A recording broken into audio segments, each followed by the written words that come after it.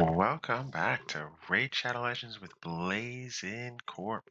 We are going to continue our Doom Tower series with Ninja versus Anaro. Here now we're in Doom Tower Hard, and we're going to take it to the streets with this one in our versus battle on the Frost Spider. I think it's for floor 40, if I'm not mistaken. Next.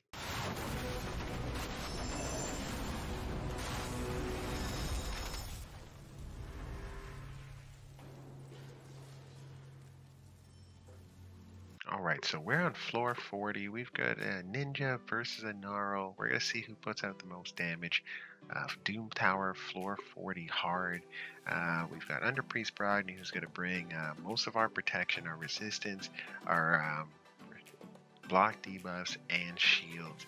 And then we're going to have our two healers, plus Doompriest, who is very important in this match, for me at least, because I don't really have too many champions that can clear debuffs, but she does it passively just by taking her turn. So that is huge there on that end. All right, so let's take a look at the champions here. All right, so first things first, we got Ninja. He is really well kitted out, I do have to say here. 31,000 hit points. That's the only thing I wish was a little bit higher, but we really wanted to prioritize having high attack here with him and a decent amount of defense. All right, so 4,300 defense, almost 44, 2,100 defense. We've got 211 speed, 88 crit rate, 253 crit damage, 134 resistance, 306 accuracy. We do need accuracy to land his debuffs there, which are really important to his skills. We then have Underpriest Brogny, literally probably the best champion that I have currently. Him and Bad L just share the mantle there right now. And then we've got Seal the Drakes, who we're going to look at next. So he's in a stun set. He's putting in work. 80,000 health points, 1,600 attack, 2,500 defense, 210 speed, 31 crit rate, 108 crit damage, 233 resistance, and 162 accuracy. He is also bringing to the table another 60 resistance in Doom Tower battles, which is super important in climbing the Doom Tower. You need resistance, baby. Alright, so Seal of the Drakes, my precious, she is fantastic. She is kitted for the end game here. So 49,000 hit points, 1,400 attack. We got 3,500 defense, 204 speed, 108 crit rate, 126 crit damage, 277 resistance, 257 accuracy. We should have this at 80 inside of, I don't know, probably a month, with the way that Arena is going right now. So, she's fantastic. I absolutely love her kit. All right, so who do we have next? We've done 3.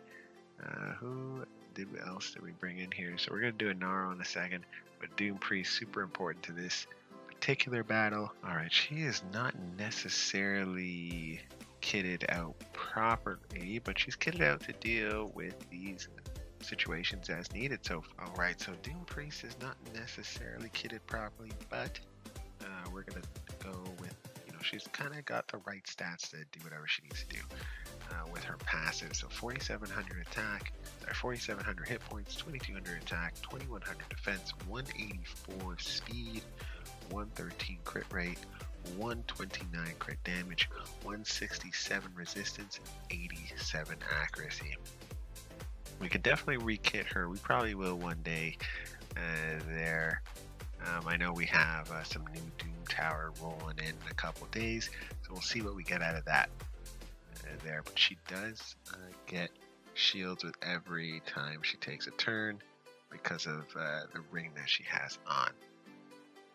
Alright, and then last but not least, the other half of our versus battle. She's not really kitted in anything crazy here. I could definitely re-kit her, but don't really feel a need. She is specialist, right? So she's not running in all my teams. She's literally running in certain parts of the clan, not even clan boss anymore. She's running only in certain parts of the game. Here, mainly Doom Tower for certain bosses. That's what I found kind of crazy for Doom Towers. You literally have to kit people you never thought you would, and so it's certainly stopped me up in the hard Doom Tower in certain bosses, having to get certain people kitted out just for that boss, which is just a nightmare. I don't really like doing that, but is what it is. Luckily, Elenaril was one of my first champions that I had for Legendary, so I did kit her out, took all the time to do masteries, everything like that.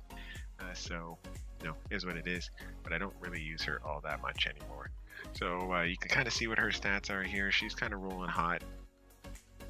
Got good crit rate, crit damage, good accuracy there. Just like Ninja's, low on the health points, but got a decent amount of attack and defense. Alright, let's get this party started here. Alright, so basis of this team is get the shields on, get the death block debuffs on, and make sure we just don't get controlled by the boss. Here, get our HP burns out, especially on the main boss, and if we can get it on the adds while we're at it, so be it. That'd be great, because every time they take a turn, they're going to hurt the boss. And then Ninja's going to explode HP burns, so you kind of can't go around there. And Doompriest is like uber important, so if people do get frozen, she takes that frozen right off. They don't lose their turn.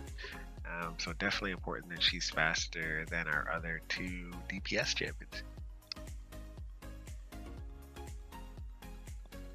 Alright, so got the HP burn on. This should be pretty light work for these two here. The one thing that really works in Ninja's favor here is that he is likely, because his A2 is a random hit, here he is likely to put HP burns on the adds. That's going to give him some extra damage every time they take a turn, which is kind of neat there as well. Now obviously reflect damage does quite a bit of damage here, especially if you have reflect damage with Giant Slayer procs. That's going to be huge. Just massive amounts of damage, which you kind of can't go wrong with. Alright, so you can kind of see they're making quick work of this particular boss here. HP burn is really the strat that you want to use in this particular level. It's not really another strat that you want to use here. I mean, you can always bring in Drexthar Bloodtwin if you wanted to do something like that, but for the most part, just kind of leave him out of it. And if you don't have him, or if you do have him, you haven't gotten kitted like myself, right here, just makes sense to kind of take care and go that way, go this way, I should say.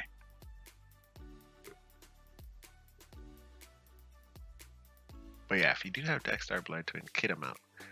Here, I'm definitely gonna get around to kitting him. We just have so many events nowadays. It's insane here. But I'm really, definitely someone you can kit out. Drexthar Bloodtwin would probably be the best person to bring in here. Here, if you're having trouble, or if you just don't have like certain HP burn champions, and Drexthar Bloodtwin is not like he can be used in a lot of parts of the game here, rather than just be a specialist like Elenaril is here. Not even like Ninja's not a specialist. I actually use him quite a bit everywhere. He actually works really well. Alright, so let's see who won. Oh, Ninja. Alright, so Ninja put out some damage here. I do have to say, like, he is quite impressive here. They didn't really come in with the same stats, but just the fact that he can explode is huge. And definitely, since he's free as well, that's also something that's important on that end. All right, guys, that has been it for this video. We saw Ninja took the cake with this one here. So if you're wondering, hey, is Ninja as good as they say he is? Yes, he is. There to kit him out, put books in him, get him to the proper stats with the proper accuracy, and make sure he has at least a modicum of defense on him. And then you can run him with people like Iron Brago if you're worried, Under Priest Bragni, or someone that's going to heal him constantly, or at least put a shield on him so that way he doesn't die so quickly. Alright guys, have a fantastic day. Do like and subscribe. Don't be a ninja watcher here. We'll see you again next time. Let's chat then.